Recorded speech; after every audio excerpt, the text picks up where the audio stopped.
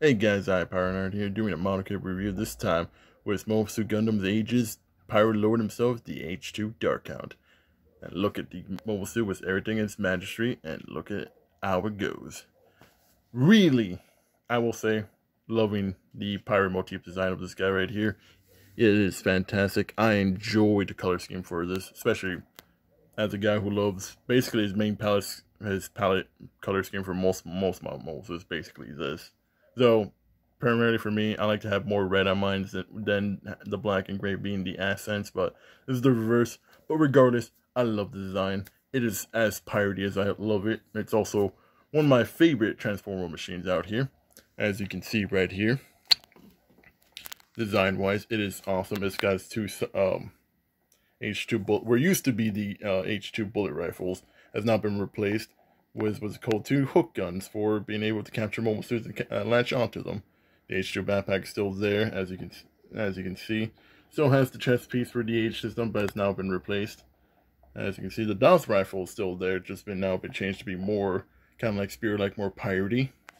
The head right here, as you can see, has the Gundam motif pirate. I can see right there.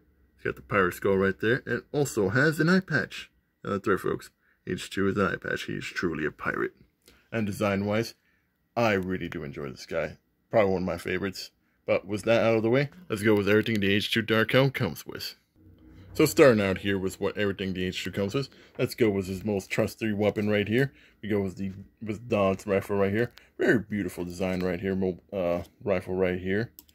This is a multi-part rifle. The lance right here is 2 parts right here. As you can see right there was the seam line right there. 1 second, folks. I'll adjust the camera so everything can fit nicely as well. Ooh. Camera's being not fun today. Where was I? Alright. Rifle has 2. I can see right here the rifle. Comes with the lance itself comes with 2 parts. Then the gray part right here is 2 parts right here. So it's able to detach up here for multiple transformation stuff right here. This little piece right here comes off when you go into transformation mode, which you'll see later on once we go do that. This bottom part's able to detach right there, so you can attach the manipulator hands on there, so you can attach mobile suit to the Hound itself.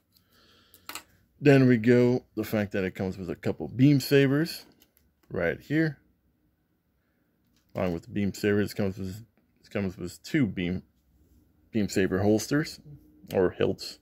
Sorry, hilts. 2 beam saber hilts right here. Along with that, we got 4 manipulator hands right here. We got 4 manipulator hands right here, folks. We got 2 of the closed ones right here for holding up stuff. Got 1 right here for, oh no, yeah. Got 1 right here for basic closed fist one. And then we have 1 open palm hand right here. I know, trying to escape.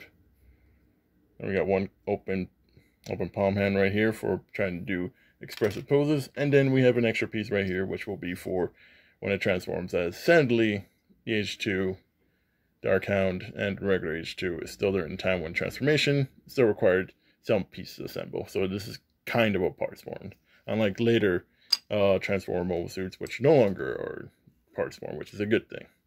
And then we have the wire here for when you use the gun hooks, so you can attach it, so you can do the whole posability when it's trying to capture stuff. Sadly, when it comes with 1 of these, so you can only do it with 1. Okay, now let's go with the H2 itself. Also last thing too, on very rare occasions, actually comes with a stand. Not a lot of mobile suits these days come with stands, but it does come with a stand, so that's actually a yay part.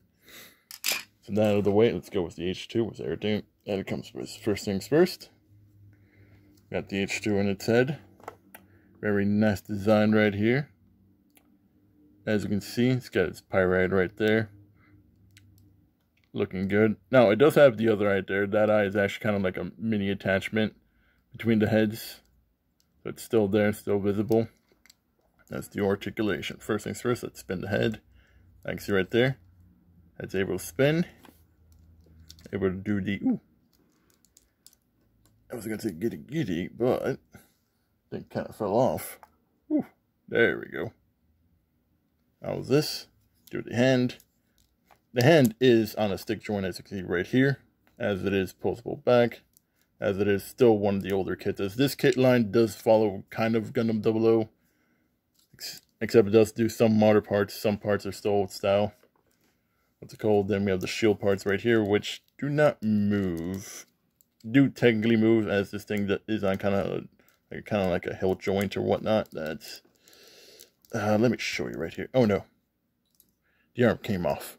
That was not part of the plan. Oh well, I guess this does come off. This kind of reminds me of the old ashtrays. Well, the old red ashtray, if I'm going to be honest. So wrist arm right here, forwards. It's able to move around back and forth, as is on a swivel joint right here.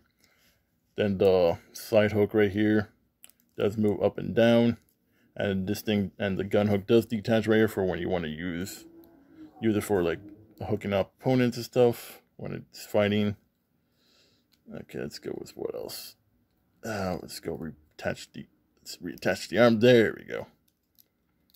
Okay, let's reattach the arm right here. Now let's go with ab joints. As able to spin around. Whee! It does have some ab joint right there, as you can see. Not a lot, but it does. It's able to extend. So if you want to try to do ab joint, technically speaking, it can do its ab joint. Once you extend it, it's able to do that. Okay, going from its ab crunch right there. Let's go with its splits. It's able to move its side skirts that. Actually, it's able to move its butt flap a little bit like that. It's able to move its... Actually, it's able to do splits. Like most other mobile suits. This guy can actually do its splits. It's able to move its leg forward up. All the way. Actually, most to the back. Most of it. I mean, you angle a little bit back there. It's able to move all the way there. Overall, it's able to bend its joints. Kind of good like that. Its knee ankle is actually on a swivel, so it actually can move it side to side and spin it around. What's it called? Alright, then do the hands a little bit too much, did I? So I should do the arms right there. Let's move the attachment points. It does have a double joint on the arms, so it's able to move a little bit like this. It's a little bit, to be honest, this guy's a little bit more docile, but it's able to spin, it's able to move. Not the best, if I'm going to be honest, but it's able to get there.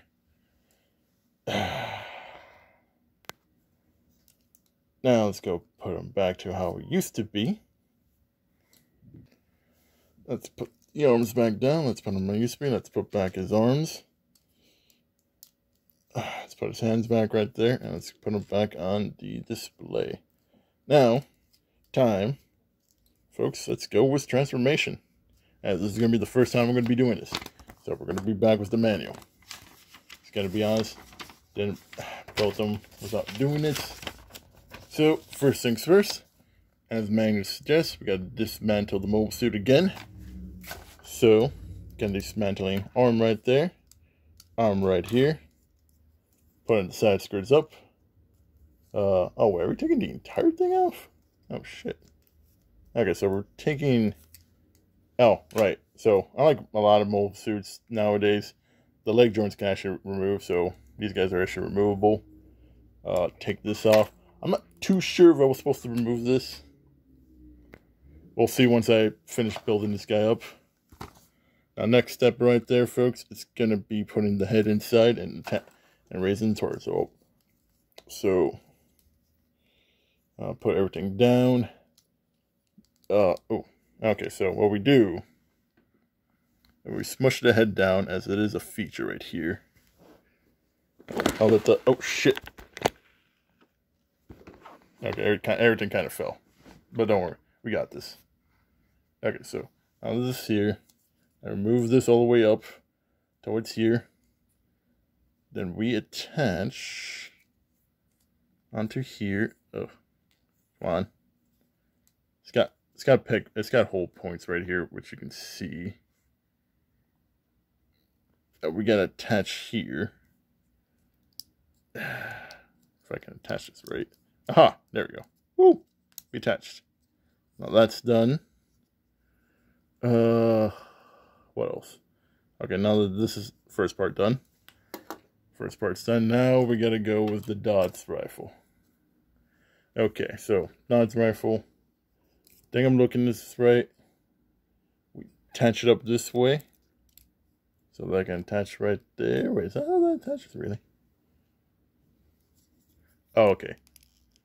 So then, so we have this around. Okay, sorry about this whole thing. This is my first time dealing with this. Okay, I want to say this is how this goes. Slam this back. Oof. Then we open the slide thing right here. Ah, there we go. And we attach the rifle right there. Woo! Okay, we are almost halfway there on its transformation, folks. Now, next stop are the legs. Okay, so first things first, we bend the legs this way right here.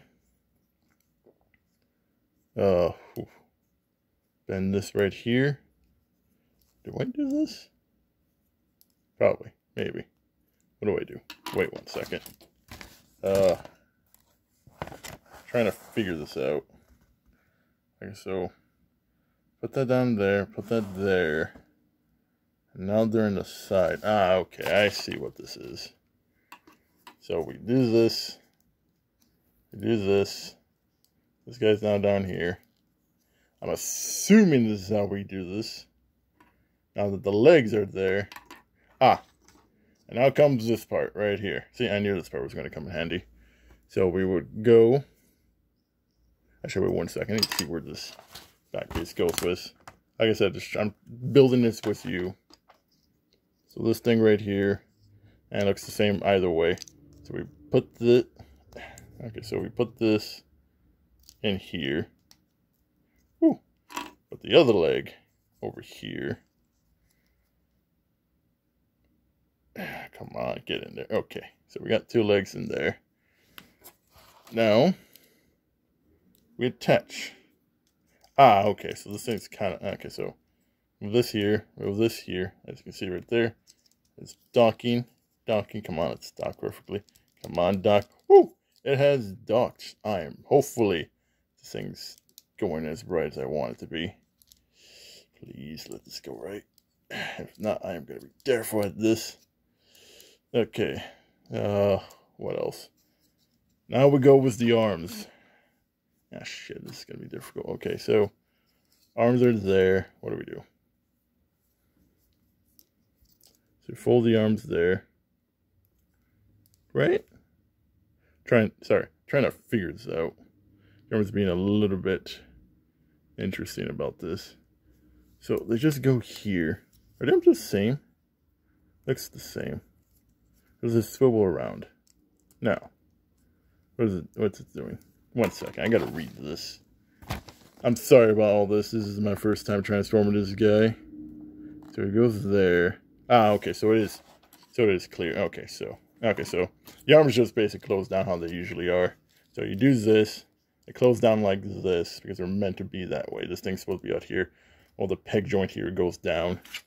Then we attach them to whatever side to go with, which will be going to the side right here for the right arm. Hopefully I'm doing this right. This is not gonna lie. This is when it comes to transformable mobs, this is my most complicated right here. Minus all the UC kits, because I'm gonna be honest, a lot of the UC kits, ignore the one that has a sticker, and ignore the one that doesn't have a sticker. I kind of did this out doing this. Okay, we are almost there in the transformation. What else is left? So we have the stand. The stand moves this way. Okay. How the fuck is... Oh, okay. So now that the peg hole is this way right here, as you can see right there, folks, the stand has to be moved sideways, which is a good thing. This thing's able to turn around. So we move the stand right here. And boom. The AGE-2 Dark Hound is now complete in its transformation. Please do not fall. Okay, folks, this is fucking weird. Let's go back on the. Let's actually go back on the movable stand. We're gonna be honest.